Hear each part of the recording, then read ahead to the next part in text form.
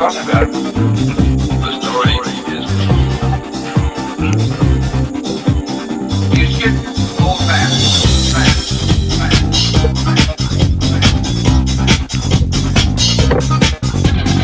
You should hold back.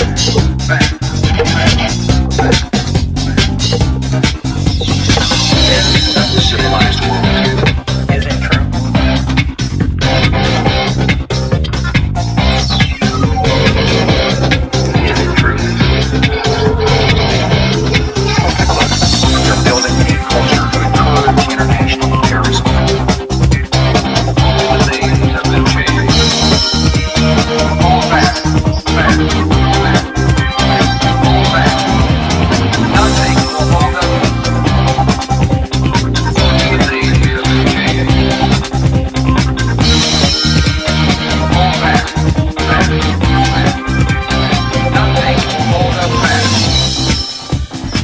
Welcome back to All Health your weekly broadcast/blog/show that I hope to grab more and more people kind of as we go into it.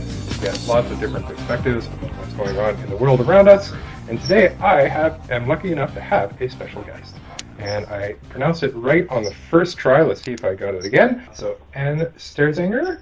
I got it right still? Yep. Awesome. So Anne, we're going to talk a little bit more about but she is, among other things, an author and very smart cookie that I have known for a little while now.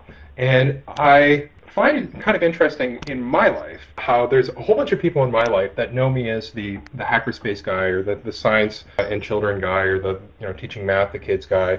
But they don't tend to know like the one thing about me that I find interesting and valuable, which is my music side. And in the case of Anne here, we've known each other online kind of as acquaintances going back a little while, but I knew that Anne was an author and had written all these books, but until I invited her to this show, I had no idea like how kind of impressive those books were, and I haven't read any of them yet, but just going through them, they look very well put together, very interesting plots and stuff like that. But we're going to talk about the books later. I do want to get into more things than the books, and so just starting off, so where are you currently located right at this moment? Let's start there. I am currently located on my back porch.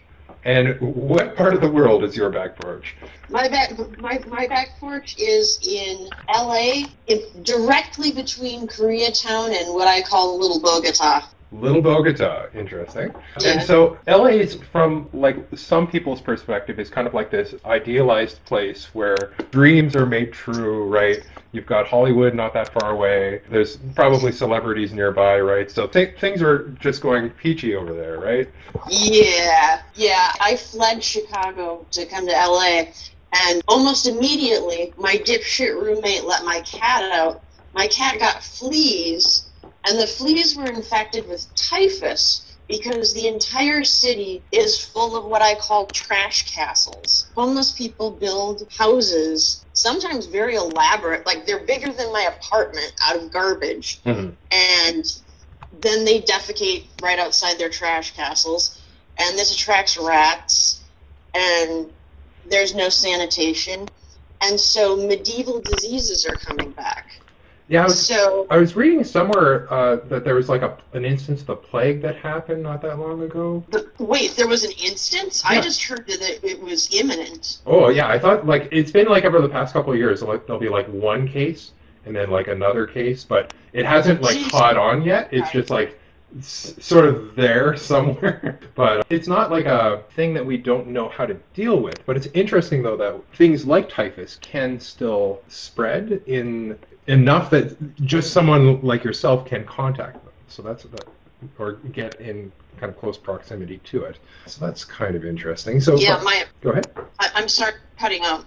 Okay, but in any case, so there's the experience of encountering this disease. So what else is living in LA like? And how, for example, I've seen your post on, what is it, Medium, where you talk a little bit about the Airbnb situation, where rent is kind of going up and feeding into kind of like a loop, pushing more people to rent out with Airbnb.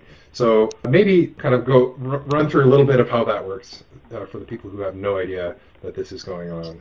Yeah, I kind of fell into this underground through catching typhus. I caught typhus. I had a full body rash. I was diagnosed. I was given antibiotics. They didn't work because doctors don't really know how to treat typhus because people haven't died of typhus since concentration camps in World War II. So modern medicine kind of throws up its hands and goes, well, you'll live or you'll die. Unfortunately, I didn't even get medical care because my dipshit roommate and my crazy landlord just let me lie there and without eating or drinking or moving and fall into this weird coma where all I could do was keep listening to whatever YouTube was playing because I had left my computer on. Right. I listened to about 72 hours of Jordan Peterson talking about Disney films. Which when you're in like that kind of delirious fever state, I'm sure does great things to you, right? Yeah.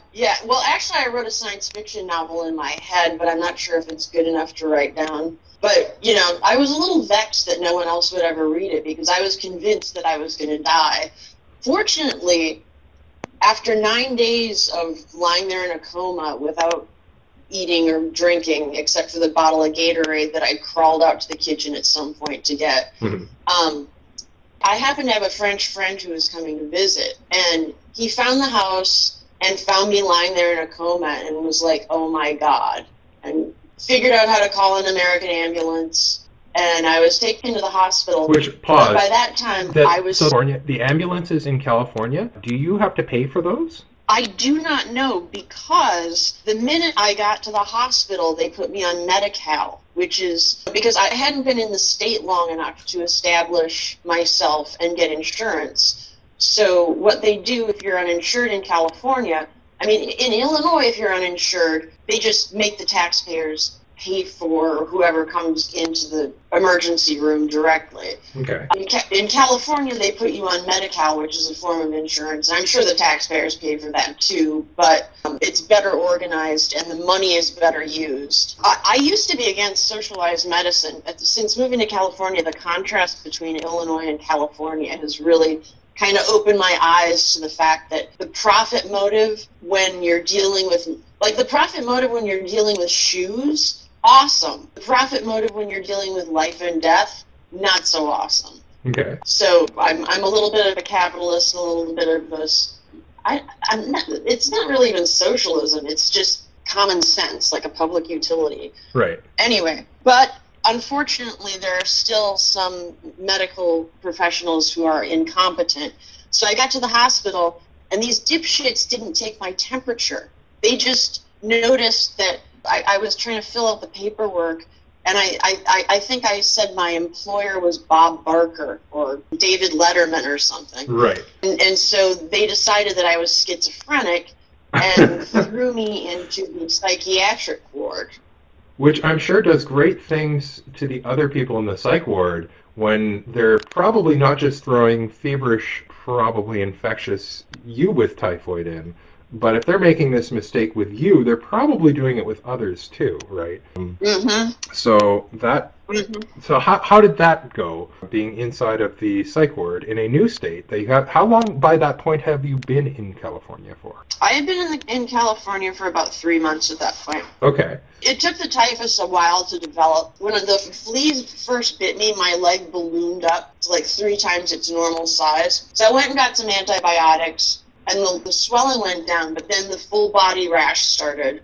And that was miserable because I itched all over. I still have like baggy skin under my armpits from like how inflamed my skin was. Like most of the scars went away, but I feel like one of those pock-scarred women in a Victorian novel. But so go ahead.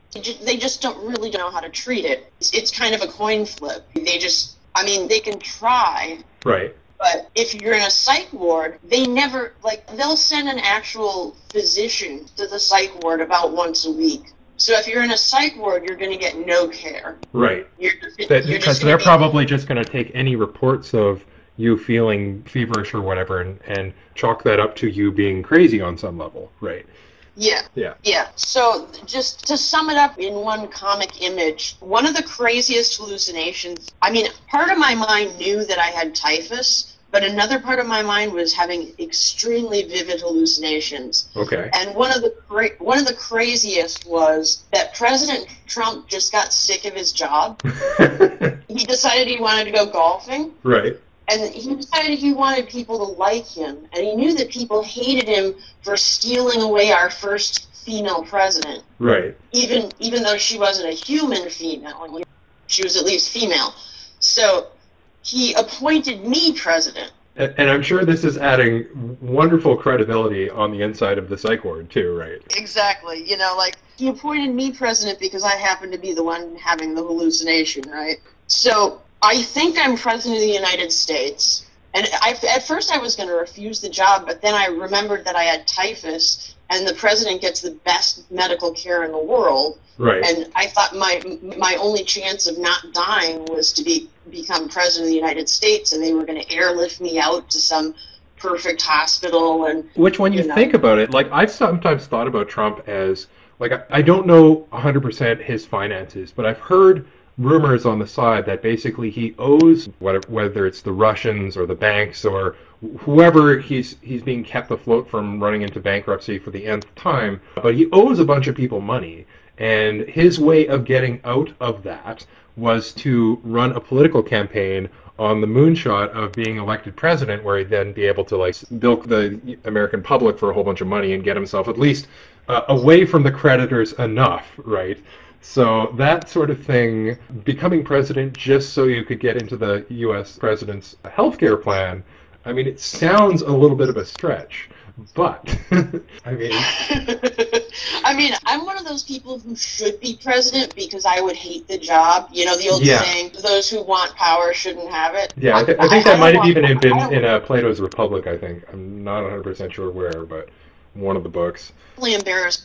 I read that in Greek, and I should remember that that's where that Whoa. Okay, so I saw one of your books. It's like it wasn't your book, but it was like a French author's book that you've translated from French. Did I get that one right? Yes, I was the first person on Earth to translate Octave Mirbeau's lost masterpiece, In the Sky, into English. It's a beautiful, gorgeous book, and you should read it. But unfortunately, I had a tiff with my publisher, and it's out of print right now. Oh, no. So I need to get my shit together and get it into print. If anyone out there can get that book into print for me very quickly and competently, please contact me. I do have one person who actually was even on this show before who does technically own a publishing company of some kind. I don't know if they'd be able to help specifically, but certainly might try to get you two in contact. But so, in the meanwhile, before I get into that book, so you speak French, you speak Greek, you speak good enough French to translate a French author's work, which, I mean, that's got to be pretty high skill. And then Greek. What other languages do you speak? Hold on. I took Latin and Greek in college because I have a double degree. I have two separate BAs. Oh, God, I'm going senile. I'm so tired today, sorry. No problem. I have two separate undergraduate degrees in classics and French. So I speak French fluently. I can read Latin and Greek with a dictionary. I took one semester of German and can understand a bunch of that. And I've worked in enough restaurants that I at least understand Spanish. And I studied Italian, but it's been a while, so I'm rusty. Yeah. I'm trying to learn Mandarin right now. Oh, cool. So in other words, like, you've probably got enough of the language skill that you can probably write convincingly in, never mind, French, Latin, and English, and Greek, but probably a bunch of the other ones for, in the case of a book, the thing that the character says that is key for that particular part. You always have to, like, keep just that one step ahead of your reader's language skill, which is probably where you're at for a whole ton of those, or at least. That's pretty cool. And being able to draw on the classics in their original form, that is an amazing thing, and definitely a valuable thing for writers to have, for sure. So back to the psych ward. So how did you get out? And how did the inside of that kind of work? Well, it's a bit difficult to talk your way out of a psych ward when you know you have typhus, but you think you're president of the United States. So my first instinct was to try to escape in a laundry cart. Okay. That failed. That failed miserably. So I did what you have to do in a psych ward to survive. I befriended all the other crazies. Which, by the way, this is kind of how I see a little bit of myself in your life, where the context where we encountered each other is we are a little bit on the side of the abnormal side. We'll put it that way. I found a quote on one of your books. It was from I think it might even be the French one. It's the Urban Bazaar. That's what it was. And it sounds like it's a collection of short stories from other authors, including you, but it was, quote, stories too weird, too dark, and just plain too bizarre to be published elsewhere, unquote. And so that seems to, at least from my perspective as someone who hasn't read your books yet, but to kind of capture the essence of where other people can kind of view you at as kind of this a little bit on the outsider side. So I can definitely understand from the perspective of the other crazies, perhaps, what that, I don't know, I'm just seeing myself kind of in that role, so continue. Yeah, you befriend the other crazies, which is the only, I mean, psychiatric wards are horrible places. The staff are cruel. The rules are draconian. I mean, I know you have to control the schizos, but it's always unnecessarily cruel. I met guys in there who had been released from prison and had their next punishment was they had to go to the psych ward for a while, right. And they all wished they could go back to prison because at least in prison you're allowed to go outside once a day and you can smoke a cigarette and you're not so tightly controlled. Like, it sounds bizarre, but according to these guys, prison is better than a psych ward. So for a lot of psychiatric patients, we have trouble trusting other people. Right. So the psych ward does nothing on purpose to rehabilitate you. What rehabilitates you is learning to trust other people. You have to band together with the other crazies and learn to trust them. And they're the ones who tell you how to get out of this maze. And it's basically a game. It's a maze. It's a rat maze. You have to convince the staff that you're getting better. Yeah, that you were crazy to start with, right? Yeah. You have to convince what's it? At least my understanding is that you have to convince the staff that you acknowledge when you came in you were crazy and that you get better. If I got right? Right. You have to rub their egos and say, oh yeah, you're really helping me. I feel so much better. I'm really doing better. It actually helped that a medical doctor finally came in and told them they were idiots for not taking my temperature. Right. But even after he left, the nurse lied to the rest of the staff about what he had said. Because the longer they keep you there, the more they can milk Medi-Cal or whatever insurance you have. Right. It's in their interest to keep you there as long as possible because they're milking your insurance. So this is kind of an example of where you said earlier, like you kind of had your eye opened about how it's not necessarily a good thing to have a profit motive when human health is involved. Because you can say that, right? And on its own, it sounds like kind of like a valid thing to say. But until you have examples like that, right, it's hard to get it across to people that, yes, it is an important thing to not have, when you're in a situation like that little incentive there to lie or to cheat the system just to keep the one source of income still there. Because I'm sure like the staff there also have money problems, like everyone's got money problems going around, but it shouldn't be falling on you to kind of serve as this source of income for this system, of course, right? Yeah, I mean, like I said, capitalism works great for goods that people buy voluntarily. Right. Because the old saying is, I have $1 and you have a pen, and I want the dollar and you want the pen, so we switch. Right. But when you walk into a hospital, you're dying. You don't have a choice. It's not a voluntary transaction. I think the difference is whether it's a voluntary transaction or not. And certainly, what is a voluntary transaction? There is a little bit of a gray area when it comes to things like health And kind of two examples on that side. I saw somebody's Facebook post this maybe past 2 weeks or so, and it was relating to sexual consent. But I think that the same kind of issues apply here, which is they basically said that if you're in fear and you consent because you're in fear for some reason, that isn't actually real consent.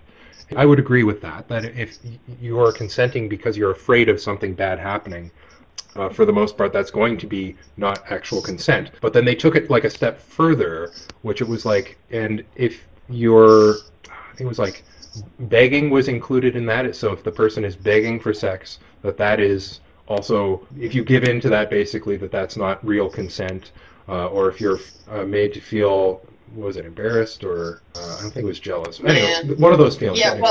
well, since I've actually been very clearly raped in the last year, I think there needs to be two different words for rape and things that are sort of rapey. Right. You know? And rapey is actually probably a good step towards a word like that. Yeah. So, but continue? Yeah, because being violently raped is not the same thing as being socially pressured into being raped. It's really not. Okay. It's not even in the same... It's in the same area, but it's emotionally, it's completely different. And, I mean, I was 85% sure that he was going to kill me afterwards. So imagine being raped and begging him not to rape you so hard and wondering how it will feel when he snaps your neck. Right. Like that's a level of terror and fear. That's a lot different from a girl going, well, Aziz Ansari was really insistent about having sex, so I gave it to him. Yeah. Totally different world. And I guess back onto the healthcare side, right? Like there is also kind of that different world where there is going to be situations where you are literally dying, right? Where like you get to the hospital, you have typhoid, but that can kill you. There are going to be other things that can kill you and are probably going to kill you at a greater percentage point. And if you land on that hospital, you really don't have that choice. And even if you sign your name on the piece of paper saying you release them from whatever liability or whatever they make you sign, you're going to sign that piece of paper. It doesn't matter what that piece of paper says. And so there's that level of kind of forced consent. And then there's going to be a whole spectrum of things up until that point. And so, but even so, the closer you get to that point, right, the closer you get to this kind of compulsion, the sooner that capitalist view of things kind of breaks down and allows for the situations like, for example, your experience in the psych ward to happen, where you get trapped, right? If I'm understanding that. You know what I just realized? Go ahead. Socialized medicine is actually a libertarian thing, because the whole philosophy of libertarianism is not to coerce people, not to do harm to people. Right. So socialized medicine is libertarian. I like it. I like where we're going here. So But in the meanwhile, I do notice the time is kind of clicking by a little bit on this. So on the topic of your books, so you've written, I'm seeing like 8 or 9 books here so far? I can't remember. Like more than a couple, right? And is it all published on Amazon, or have you been like finding publishers here or there? How is that kind of working out? I worked with a publisher for years who never promoted my work. He was a very nice guy. We were old friends. I'm sad that we had a falling out, but I'd been harboring a lot of resentment for a long time, and when I had typhus and was feverish, I wrote something on a public forum that hurt his feelings, so he yanked my books out of publication. And is that one of the ones where you mentioned the French author one? Was that one of those, or? Yeah, that was one of them, and Nusquam was one of them. And the text of Nusquam is so messed up. He did a lot of weird shit in InDesign. So, and InDesign is a editing tool, or what is InDesign?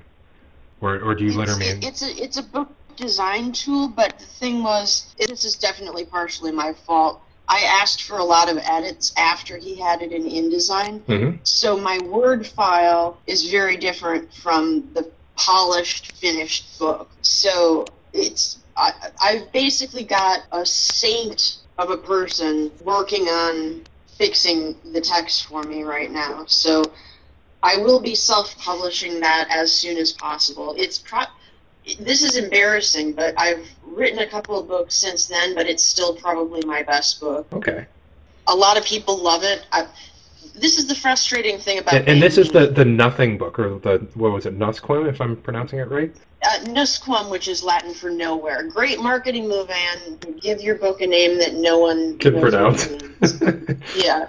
Well, at least it'll be easy to Google once you find a way to type it. You're going to be the only person in human history that's going to write a book with that name, which is always kind of handy.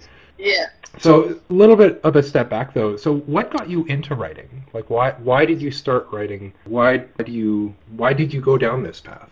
Well, I was one of those freaks from some rural backwater who, I'm not Einstein, but I was smarter than the average bear there. I taught myself to read when I was like 2 or 3 years old, and I loved books. I absolutely loved them. But at that age, I was too young to understand that people wrote books. I just thought that they came down from the gods, or like heaven or Valhalla, or just they came from some wonderful place. And when I slowly realized that, like, the name on the cover was a person who wrote it, that's all I ever wanted to do. Right. It's to be one of those gods in Book Valhalla that produces these artifacts that then can drop like manna from the sky on to young people around the world, that sort of thing. Exactly. So I've been doomed from the start. I really should have been a plumber or like something that makes money. My uncle's a carpenter and he's retired in style. Right. And so on that side, are you trying to entirely make a go of making a living with your books, or is it something that you just keep trying to make a go of but keep getting dragged back to other industries, or how does that dynamic work for you? Well, let's see. I worked as a dishwasher for about 7 or 8 years when I was young because I was so socially retarded I couldn't even ask for a different job. Then I worked my way up to, I moved to Chicago. Oh, shit. Oh. Hey, my computer just died. Well, we are still live, so far so good. You still there? Yeah. Cool. I just picked your phone. What was I saying? I moved to Chicago and got a job as a waitress, and that was pretty lucrative, but a couple months later, I sent my zine, which I wrote on an Underwood typewriter, I wrote this zine on an Underwood typewriter that was typo-free, and I sent it into the Chicago Reader, which is a weekly paper there, as my resume.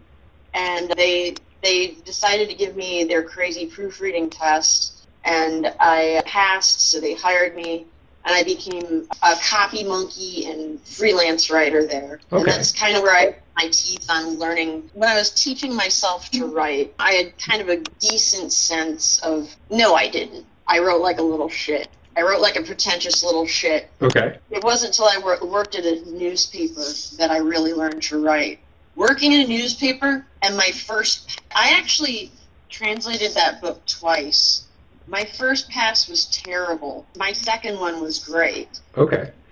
I learned to write in the meantime. Like, translating that French book, you know how people who want to be artists go to the Louvre and copy paintings? Okay. This is the first I've heard of that, but I would definitely believe that, having seen the various kinds of attempts of getting into the arts. I mean, it's futile, but when you're young and you think you can paint or write, you really can't learn to do it unless you copy every brush stroke of a master. Right. And I mean, on some level you have to start somewhere, and there are definitely worse places that you can start, but... What's that? Well, you have to start somewhere, right? Like, you don't go from being like a novice to a master one step.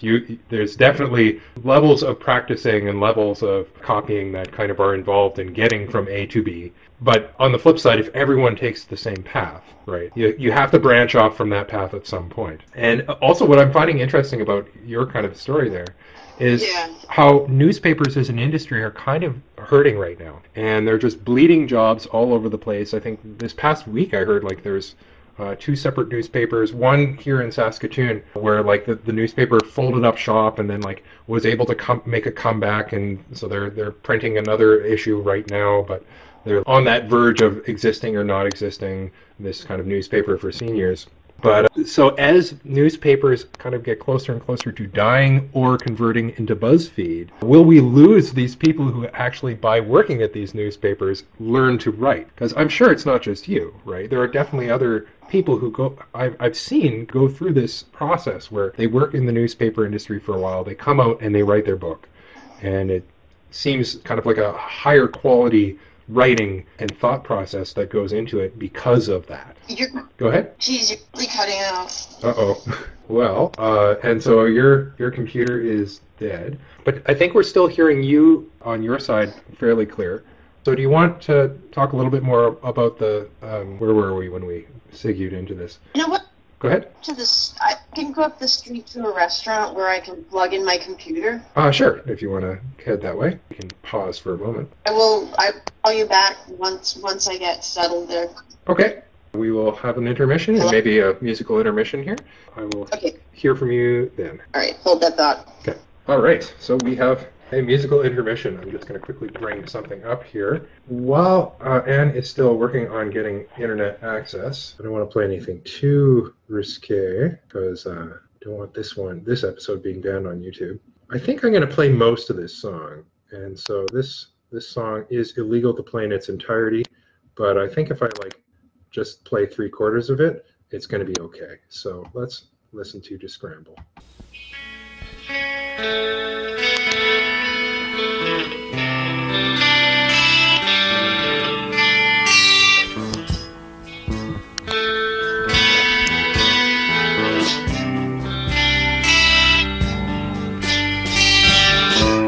This function is long. It takes 2 arcs.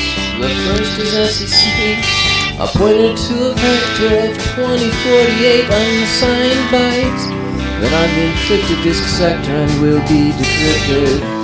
The second is key, a vector of 6 unsigned bytes, the decrypted title key. The local variables T1 through T6 are unsigned integers. Local variable end is a pointer to SEC plus 2048. And here's the body. Step 1, retrieve byte 0 of key, XORed with the byte 84 of SEC. And treat the result as an integer, or it with the hexadecimal constant OX100, and store the result in T1. Step 2, retrieve byte 1 of key, XORed with byte 85 of SEC, and store the result in T2. Step 3, take bytes 2 through 5 of key, and XOR them with bytes 86 through 89 of SEC. Store the result in T3. Step 4, take the low order 3 bits of T3, which can be computed by the end of T3 with the constant 7, and store the result in T4. Step 5, multiply T3 by 2, add 8, subtract T4, and store the result back in T3. Step 5 and a half, advance SEC by 128 bytes.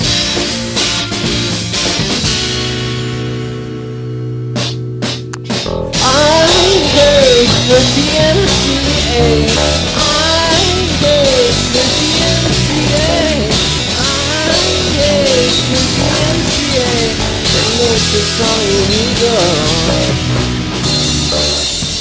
Step 6, store 0 and T5. Step 7, begin a while loop. Step 8, continue iterating while SEC does not equal N.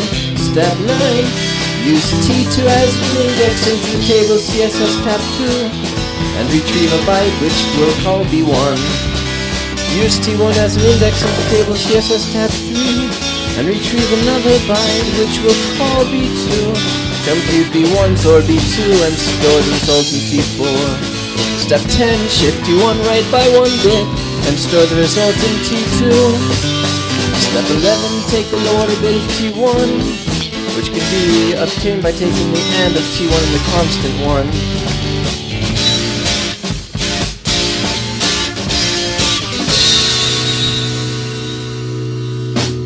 I hate the DMCA,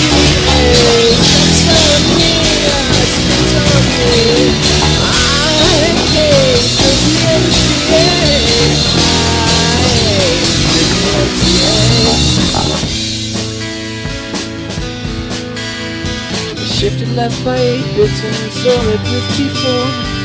Store the result back in T1. Step 12. Use T4 as an index into the table CSS cat file and retrieve a byte. Store the results in T4. Step 13. Shift the contents of T3 right by 3 bits. Result with T3. Shift the result right by 1 bit.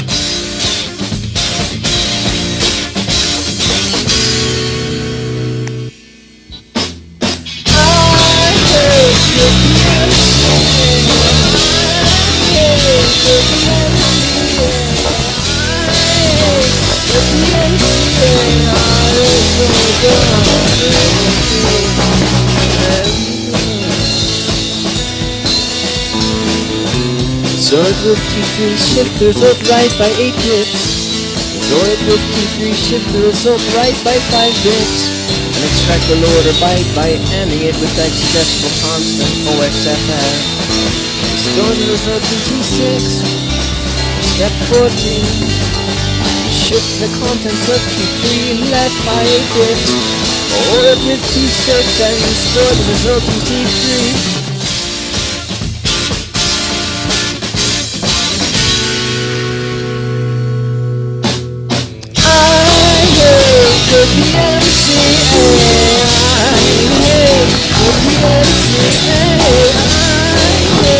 Pause. This song is not legal to play in Canada. This song has been censored. This song has to be modified. Otherwise, it's a whole complete work. It is against the Copyright Modernization Act.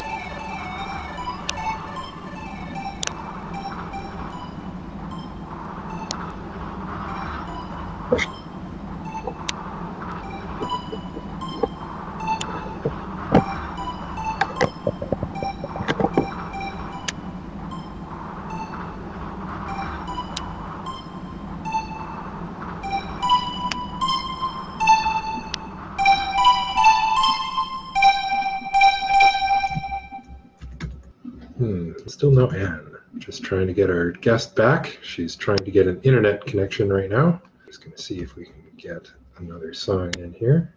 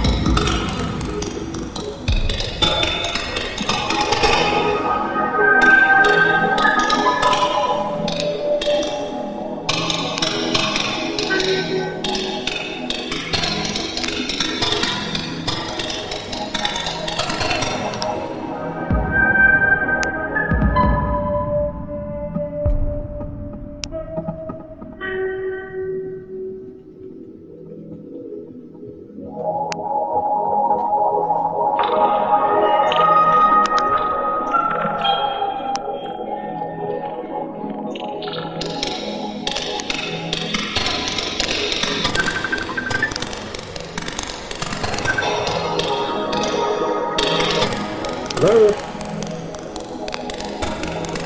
Hello? Okay. Hello? Hey! Ah, we're back online. All right. So the musical interlude is now over. We've got you back.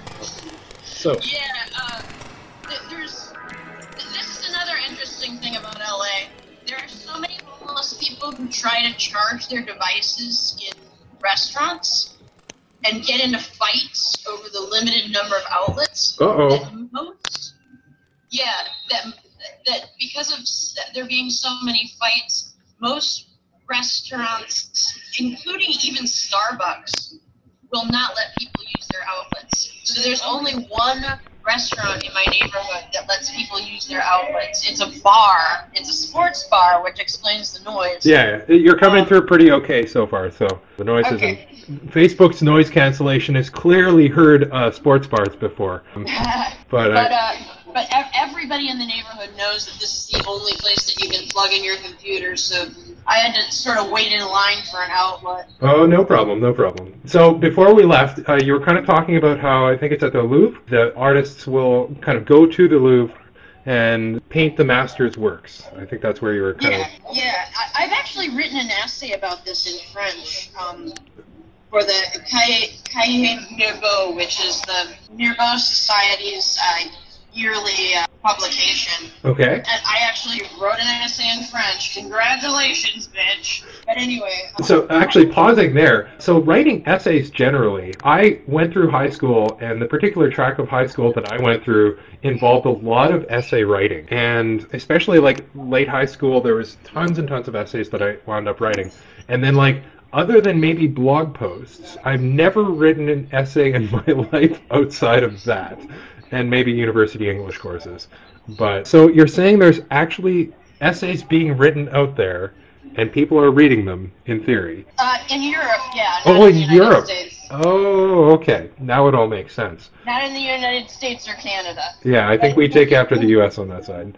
I mean, in Europe, writers are still rock stars. Okay. I mean, writers are still what podcasters are here. Okay. Which is why I'm considering moving. Again, yeah. But you know what? It's going to be hard to tear myself away from LA if I do that, because as many problems as there are in this city, for example, it didn't rain for 7 months, which meant that all the piss and shit on the sidewalk from the homeless people just built up and up and up and up until the sidewalk was basically just piss and shit. Okay. It finally rained the other day and you could walk. But LA is fucking fascinating. Like, if you look down, it looks like a hellhole. If you look up, it looks like heaven, because, you know, there's this Spanish architecture and palm trees and mountains, and then you look down and there's like a rat dancing on a dead person. So that's my rule for enjoying LA, just don't look down. Don't look down. You know, I've heard that advice before. I think that was one of Sean Kennedy's little bits of advice. When he wanted something to write about, and he felt that if he ever hit writer's block and living in LA, he would just look down. And then, oh, now head's full of stuff again. Just keep going. But so going back to the writing, though, so for someone who has never heard of you before and is just kind of like interested in maybe trying to pull one of your books out of the library or something like that, and just giving you one of your books a spin, which book would you recommend for that? I would recommend starting with this one. Like I said, it's still my best book. I'm about to publish what I hope will be my best book so far, but I'm not so sure. It's a science fiction book, and science fiction is so hard to do well. Right. And is this the Electra one, or is this... Yeah, it's the Electra one. I've already published one volume of it, but, you know, I tried for years to get publishers to publish it, but science fiction is this whole... Look, I'm a very antisocial person, which all actually good writers are, which makes the whole, like, writing scene extremely ironic, because the people who get ahead are the social butterflies because of the internet and just the way that like becoming successful kind of requires, right? Where like you need access to the people who own the gateways on some level or form, right? Right, and I would rather stay in my house with my cats and read and write, and I love to go for long walks outside. Right. And I love to talk to like normal people. But the last thing I want to do is spend my time talking to some pretentious fucking writer. I have this rule against kissing other writers' asses. Right. Which I broke once to tell that Jim Goad that his dick was huge, but that's not really kissing his ass about writing. Well, and if he's got the requisite dick to give that kind of a compliment, right? Like, yeah, that shouldn't really count, right? It's just a statement of truth. Yeah. So on that side, for people who are just starting out the path of maybe becoming a writer, and maybe they're at the bookshop or whatever thinking, maybe I could do this, what would be your advice to the people kind of just starting out? Don't. Okay. It's a life of sorrow. I mean, I enjoy writing a lot. That's why I do it. But most people who could be writers have other creative impulses. Right. Creative people are creative. And what I really wanted to be when I was young was a rock and roll musician. Mm-hmm. But I could never afford the equipment and the practice space and all the shit that you need to become a musician. So I became a writer instead because all you need is a rusty typewriter that you dragged out of the trash. And I will also point out here that the social butterfly getting access to the gateways thing is also something that happens in the music world. And that if you are the antisocial type who just happens to be a musical genius, you will run into the same kinds of problems. It's pretty much exactly the same on that side from what I can tell. So sorry, can you repeat that last statement? It's just that as someone who went into the rock music world, even for a brief period, to try to make a go of things, like you will, if you're the antisocial type, you will fall behind compared to the people who also do the practicing, also have the talent, but just so happen to be very social people. They will succeed where you won't. Yeah, I think one of the only people who ever managed to break that rule was Kurt Cobain. Could very well be, yeah. Or at least he's in that small category of people who did that, if he was one of those types. And you know, people hate Courtney Love, but she might be the reason he broke through. Interesting. Because she's definitely the social type. Okay. So she might have done that legwork. Oh my God, I gotta marry a social butterfly. You just might have to. That might be how it works. Shit. All right. Find me a social butterfly. All right, I'll get right on that. So, all you eligible bachelors who are social butterflies out there, pay attention on this show. Yeah, there we go. So, other than that, as we are kind of getting near the end of the show, do you have any last things you want to kind of bring up on your books or otherwise? Oh, we were going to talk about your last question was things that piss me off extremely in my life right now. There we go. Okay, we can go into that first for sure. Yeah. 2 words, Chanel Miller. Okay, and what is Chanel Miller? Chanel Miller she used to be called Jane Doe. She was the woman who was supposedly raped by Brock Turner. Brock Turner, that name sounds familiar. Who is Brock Turner again? I don't know if you've heard about this case, but the Chanel Miller-Brock Turner debacle was... Chanel Miller was a slightly older than college-age woman who went to a college party. And she was cute. She met a cute, very young college-age guy, too young to be drinking. I mean, she should have been arrested for giving him alcohol. Right. The drinking age is higher in the States, right? It's, what is it, 21 over there? Yeah, it's 21. Okay. What is it over there? I think it's 19 here and then 18 in Manitoba. I think that's how it works. Okay, that makes more sense, because then kids learn to drink sensibly earlier. Yeah, and you're not really a kid at 19. Like, at that point, yes, you're still young and stupid, but you're old enough to know when you're about to be alcohol poisoned, right? Right, and it teaches kids to drink, like, not compulsively, because if you're 17 and alcohol is illegal for you, and you can get access to it, you're going to drink a whole bottle. Exactly. Because you never know when you're going to get... So it turns kids into alcoholics. Right. But anyway, the Brock Turner Chanel Miller debacle. They met at this party. They were kissing. They were making out. Other witnesses saw them kissing and making out. They left together. They were both super fucking sloshed. Okay. And they fell down behind a dumpster. And she was probably too drunk to give consent. Right. But he was too drunk to know that she was too drunk to give consent. Right. So these two busybody Swedish guys come along and find him, like, dry humping her. He didn't even have sex with her. He Okay. was dry humping her. And he got charged with rape. Okay. And so is this like a super recent thing, or? It's fairly recent, I think, a couple years ago. So like going through the court system, that sort of thing? Yeah. He spent maybe a year or so in jail. The big news story was he was this, like, athlete swimmer, and the press decided that he got off way too easy because he was a privileged white male with wealthy parents, and so he got away with raping this girl. But the funny thing is, the girl was a lot richer than he was. For Okay. starter, she was a lot older than he was. And she was blacked out drunk and didn't know what had happened.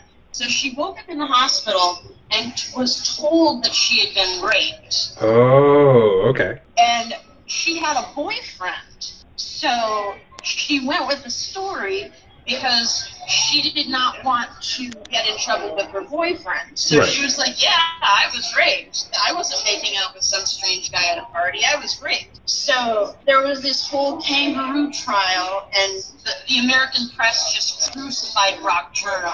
That poor kid will never find a job. Right. And Chanel Miller was known as Jane Doe for a long time, but then she decided to come out and tell her story in this, like, horrible Oprah way. Okay. And so she's been making the rounds of talk shows. She's gotten this massive book deal. Her parents were already rich. She's going to become a multi-millionaire off of basically getting blacked out drunk and making out with a guy at a party and then pretending she was raped so her boyfriend wouldn't break up with her. Right. I was actually raped. I wound up having to flee the city. I mean, the guy broke into my house, put his hand over my mouth, said, I'm not going to kill you, I'm just going to fuck you and leave. Right. And then proceeded to violently fuck me and leave.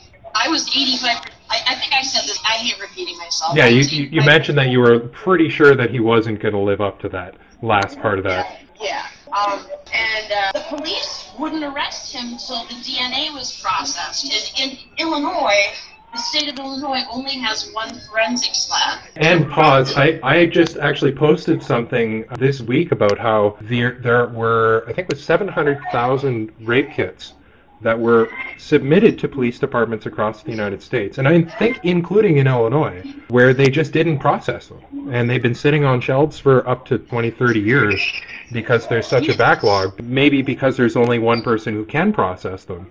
But then in addition to the 700,000 that they were talking about, they were saying that there's probably another like 3 or 4 million rape kits that are just in the similar situation, but they haven't got to that point yet. Holy shit. Yeah. Well, I'm really glad that I kept pestering the detective then.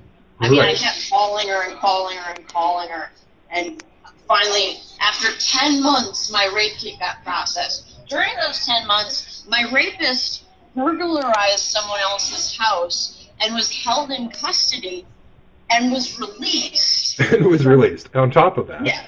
Okay. Yeah, because they still hadn't processed the rape kit. Like, I was raped in August. He burglarized someone's house in May. Right. And he was briefly held in custody, slapped on the wrist, and let go. And this was not his first go-around. He's burglarized before. I think this might be his first aggravated sexual assault they're charging him with. But at the same time, you don't just go from being a normal, well-adjusted human being to committing a rape like that, right? Like, there would have been stepping stones on the way to you, guaranteed. Yeah, You were not his only victim, almost guaranteed. I'm sure he killed puppies as a child. Yeah, that's exactly. And I'm pretty sure he had no father and his mother beat him and all that other shit. But, you know, most of my friends have shitty parents, and we don't rape people. Exactly. So I had to flee my city. And so I'm starting to see there's compare and contrast going on here, right? Where you have the affluent person who is going to make bank on her story that is just in so many dimensions and ways insignificant compared to your experience. Yeah. And Yeah. here's you languishing in poverty, waiting for someone to notice your existing skill with writing and the existing works you created. Yeah. That on their own, Yeah. even without all this bullshit, are Yeah. worth you being known to the rest of the world for. Isn't that amazing? Utterly amazing, yeah. Do you want one more irony? Go for it. I had an experience that was very similar to Chanel Miller. I got drunk. I was talking to a guy. I had a boyfriend. Right. Next thing I know, I'm waking up in my own house. Apparently, either I had sex with this guy in my house with my boyfriend there, or this guy raped me Okay. in my house with my boyfriend there. I don't know which happened because I was blacked out drunk. But either And way, guess what? your boyfriend was there.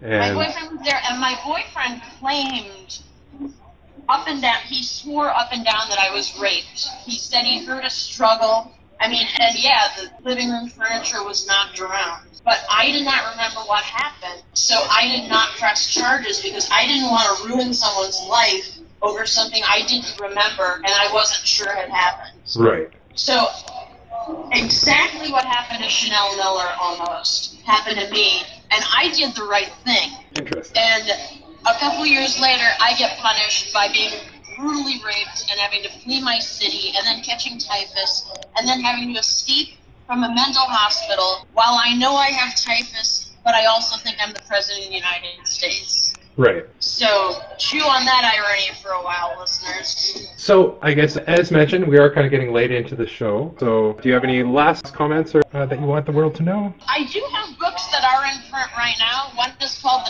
The Talkative Corpse, and it's about a guy who's so angry and desperate and feels so insignificant that he writes his diary and then laminates it and buries it in hopes that it will be the only thing that survives the nuclear blast and he'll be the only thing that the aliens know about. That's why I called it The Talkative Corpse, because he would be the only corpse that would be talking. Oh, okay.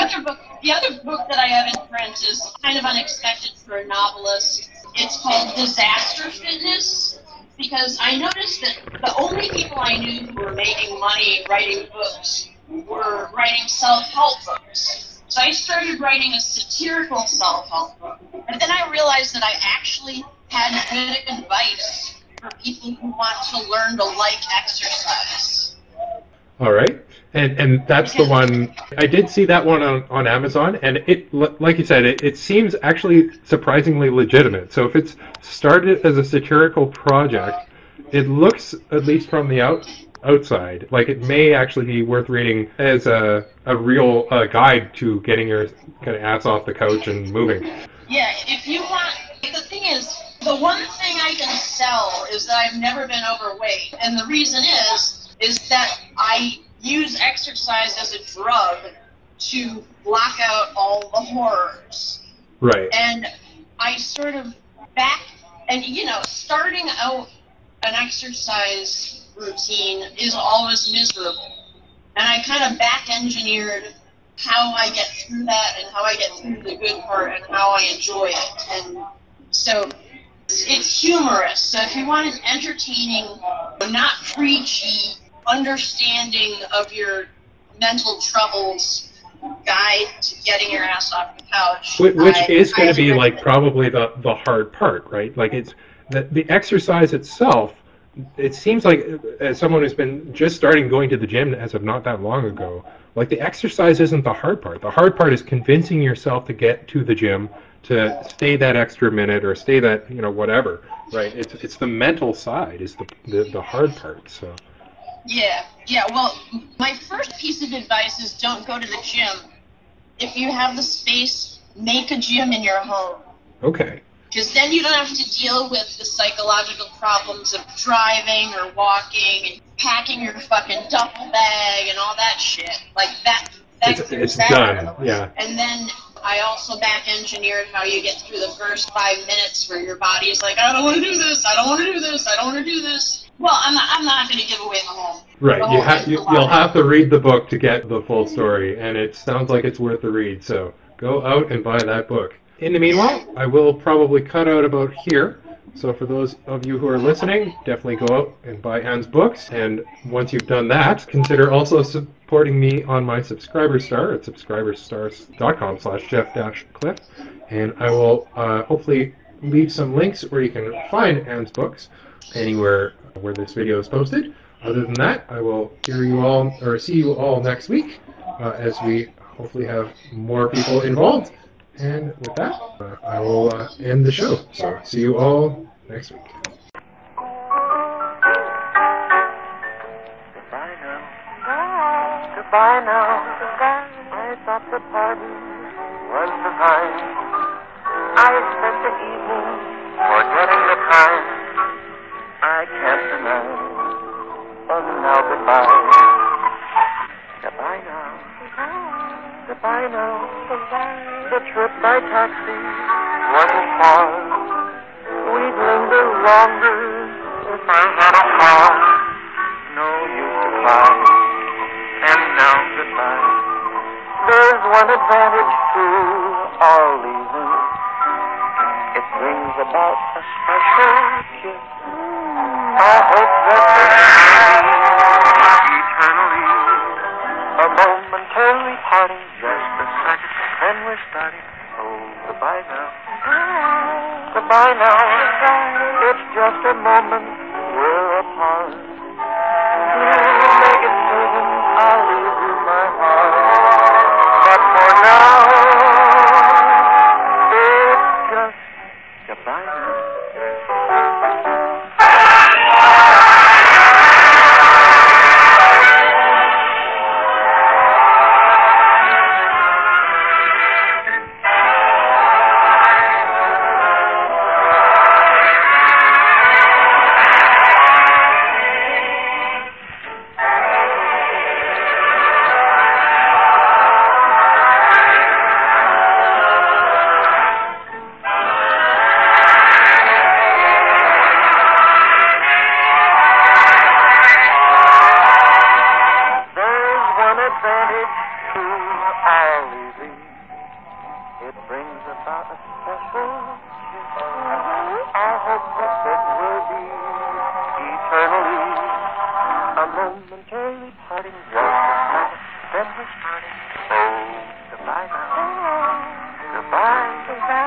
It's just a moment, we're apart.